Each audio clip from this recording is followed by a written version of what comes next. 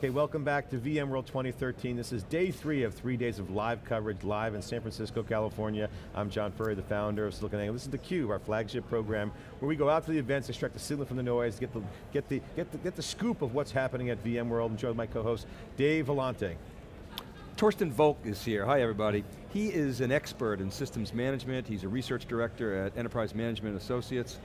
Torsten, welcome to theCUBE. Thanks for having me. So a lot of talk about management. You know, Enterprise Mangement Associates, I know them a little bit, but we're talking off camera a bit. You're not about who's got the best, flash drives or disk array or software-defined product or whatever it is. It's how do you manage that mess, right? Yeah. That's what you do. So you help your clients, which are presumably, end user community and a mix of vendors, I'm sure as well, squint through all that complexity, right? It's all about the application, as they said on stage at yesterday's keynote, the first keynote. It's all about how do we help the business units and their developers best manage the environment and best serve the business for competitive advantage. So what is the state of systems management today? I mean, even the name systems management is changing, right? So what is the state of it today? I mean, you've got a situation where you have a lot of sort of bespoke system management tools and there's a lot of complexity, everybody sort of knows that story, but take us through that and where we are today and where you want it to go. It's actually really interesting. Traditionally we were looking at network storage and compute and how do we manage it, how do we make sure there's enough of everything. And today we get all of those crazy requirements pushed down from the business units. We get big data projects, we get DevOps requirements, we get all kinds of things that business users think they need to have, and they actually do need to have a competitive advantage. Now, systems management has to react to that and be much more aware of the business service. Because again, what are we doing network storage and compute for? We are doing that all to enable an application at the end of the day. And the more we can refresh that application, the more we can push it out to our customers, the more the organization benefits. So is systems management as a future, as a service in our future? In other words, something that's embedded into the capabilities of the application that we're developing, as opposed to sort of an afterthought that's bolted on. There's a whole talk about software-defined data center. What's a software-defined data center? It is a virtualization of network storage and compute. Yes, sure, but that's kind of a mundane, probably insulting a million people right now, a mundane task, because all you have to do is you have to abstract the software from the underlying hardware and make it programmable and put APIs, northbound APIs on there so that the application can provision what the application needs to provision. But at the end of the day, yeah, it's really a much more dynamic discipline today. The software-defined data center has been the message clearly from Pat Gelsinger. It's one of the top 3 priorities: software-defined data center, hybrid cloud, end user computing. We had Sean Douglas on earlier from Service Mesh, and he was an ex-CTO at EMC, ran EMC Ventures, and he just recently left to be CTO of Service Mesh, so he's kind of seen the landscape, and he was on earlier, he said something interesting. When you're at the top of the stack and you're doing orchestration, you got to be able to bridge legacy, at the same time enable kind of these greenfield applications, the ones our kids see in the iPhone and the CIOs say, hey, I want my iPad, I want my new app, and well, we don't have desktop virtualization. So you're seeing the trend clearly towards apps are coming, a lot of diverse apps. It's huge issues, right? So orchestration's an interesting issue, and a DevOps mindset, the app gets built up front with infrastructure assembling on the fly. So that's an interesting concept. So what's your take on this orchestration market? And automation obviously plays a big part of that. What's your research tell you? Yeah, that's exactly the point. The research tells me that the business units, they do not care what's going on in the data center. They couldn't care less about that I virtualized my network. What they care about is the abstraction that I put on top of the virtualized. So I have basically multiple layers of abstraction. I have my virtualization layer, then I have my cloud layer, and on top of that I have governance and automation and orchestration so that I can actually fulfill business requirements. And the more I can connect to business systems with the more basically my IT operations becomes aware of business systems and business applications. And we were talking about Service Mesh, and there's other companies solving similar or slightly similar problems from a different angle. But what they all have in common is they kind of give IT operations a shot in the arm and say, okay, developers used to be your enemies, but now developers are actually becoming much, much more of change agents. You know, they're becoming people who delivering to the business, and IT operations is able to help them through things like application release automation and service mesh, abstraction and governance of a massively heterogeneous environment, because at the end of the day, the CIO is a broker of services. Why is service mesh so successful? Sean basically said we have the only product really out there that does some of the promise of software-defined data at an orchestration level. That's a bold statement. We have to dig in and we'll check. It is a bold statement. We're is it true? We're going to check the facts on that. So is it true? Yeah. Answer the question, is it true or false, or is it kind of true? And then answer, why is service mesh so popular? Why are they getting so much traction? It's very interesting, right? Because they started getting all this traction coincidingly with the software-defined data center talk. That talk matured a little bit last year, and like the beginning of this year, we see service mesh with our customers pop up everywhere. Really? And people ask me, larger vendors ask me, I'm not going to name names obviously, so what do you think of service mesh? do we need to do something? And what do you say? Yes, buy them. That's what I say. No, I mean, they're actually doing some good work. Sean's, you know, and the founders there are super smart. I mean, Sean, he saw it all. He basically was the driver behind the Nasira deal, so he gets what's going on. Mm.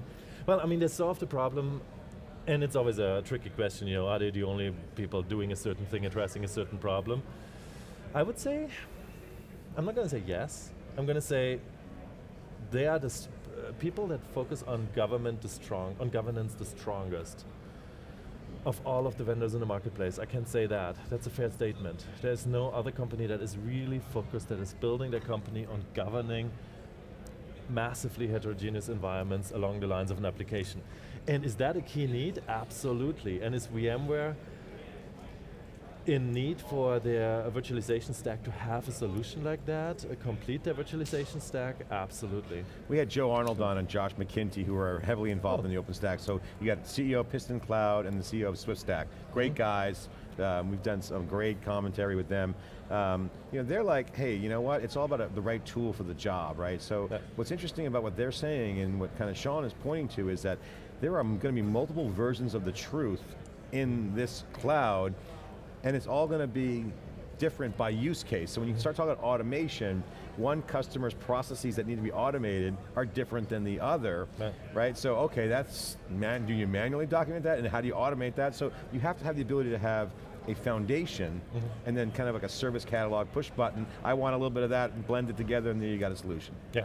So that's kind of the mindset. So if that's the case, DevOps is interesting, because DevOps, I call DevOps guys the guys who were eating glass early on, you know, Facebook, building their own, tough as nails, I don't need no ops guy, I'm going to do it all. But now you're seeing more of, I'm a developer, I just don't want to deal with infrastructure. Right. So now the mindset is, DevOps mindset is, I got an app and I need infrastructure to be working. Yep. But what Josh was pointing out, and what Piston and SwiftStack do, is that there's a lot of details that need to be fixed that some developers say, I don't want to do that, so that's too much work. You know, process compliance, LDAP integration, you know, this little stuff that matters. So how do developers or enterprises protect against something, I'm not going to build that? And causes a security hole or something. There has to be that scary term, no-ops. I don't know if you've heard of that. Yeah. Which, you know, kind of makes a whole profession obsolete. And a lot of people took that the wrong way, because I mean, what they really meant by no-ops was that developers can really truly describe in their code in all of its details, and there's a lot of nitty-gritty details that you and I, you know, couldn't understand without actually doing the job, you know, without going into the data center and figuring out what it means to configure that SAN in a way that it best runs with a certain switch and application at a certain point in time, you know. So it has been kind of painted as that scary thing, and no-ops was kind of the culmination of that. And now I think we have a little bit of a pushback from IT operations, you know, saying, look, you rely on us for keeping your business, for keeping the lights on, so you got to give us something. And IT operations, for the first time, based on our research, really interesting, we see IT operations is actually starting to listen to business units, to developers, a lot more, because they see they need to. Because if they don't, we see massive shadow ID deployments. You know, it was all over the news, I believe in the New York Times, hundreds of thousands of dollars spent on credit cards on EC2 without the IT organization knowing, and what kind of data is there and what a liability that is. And that's what companies like Service Mesh come in and take that liability away from you and put it back into the data center. So your research is showing that DevOps mentality moving into the traditional enterprise. I mean, obviously it's well understood what's going on in the hyperscale. And we've actually, John, on Wikibon, we've had the peer insight with a Munder Capital, financial services firm, they're doing DevOps, but right. how prevalent, Torsten, is that in your findings? Companies know they have to do something, and you can see when you go to the big four shows as well, traditionally not known as necessarily the incubators of innovation, you see a lot of this type of talk, a lot of CIO as the service broker. The CIO is really rethinking, and there's a new generation of CIOs rethinking their roles in terms of being aware we have to compete. And if you don't compete with the external services, people will go somewhere else, and they're the business people. They are more important than we. We are supposed to enable them. And that is kind of this traditional shift, and it's a very cultural thing. If you have been in your job, if I've been in my job, somebody tomorrow tells me, man, you should have done this differently, or should do this differently. Torsten, I got to ask you, we're up on the break here, we're getting the hook, but I got to ask you a final question, as more on your current role as a research analyst. And David, I always joke about this. I use the word moving train. The market's like a moving train. It's hard to get a hold of something.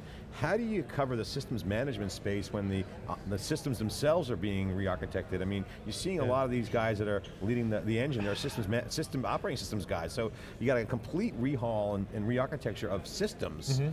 So now the systems manager is supposed to manage pre-existing systems, so it becomes a moving train. So how do you cover it? I mean, how do you get your hands on it?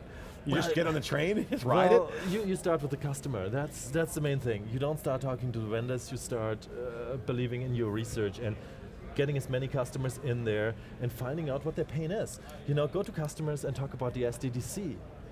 Customers are not like you and I thinking about this 24/7. Customers have specific problems that kill them, that make them late for their kids, for their dinner in the evening, and that's where you start. So customers tell you, wow, I can provision 500, or this vendor came to me, said I can provision 500 VMs in 1 minute, under 1 minute, 500 VMs. Awesome, but it's not the Olympics. It's not an Olympics of provisioning VMs. Yeah, right. Oh boy. If you don't have your network, if you don't have your security. Fun with provisioning. Right. If you Linda, I'm not coming home for dinner. We're doing theCUBE again all night long again. Thanks so much, Torsten's coming on theCUBE. Torsten Volk, thanks for coming on. Service Mesh, good example there. Great job. Shout out to them and their role. Sean Douglas was on earlier. Appreciate it. This is theCUBE, SiliconANGLE's exclusive, extensive coverage. 3 days of wall-to-wall coverage. We're day 3. Just again, we're going to have Sanjay Poonen up at 1 o'clock. He's going to be talking about the end user. He came from SAP, friend of theCUBE. We also have Tarkan Maynard, who's a CUBE alum, who's going to break some news. So stay tuned here. He's got a new startup and always a flamboyant and knowledgeable guest up next. Stay with us.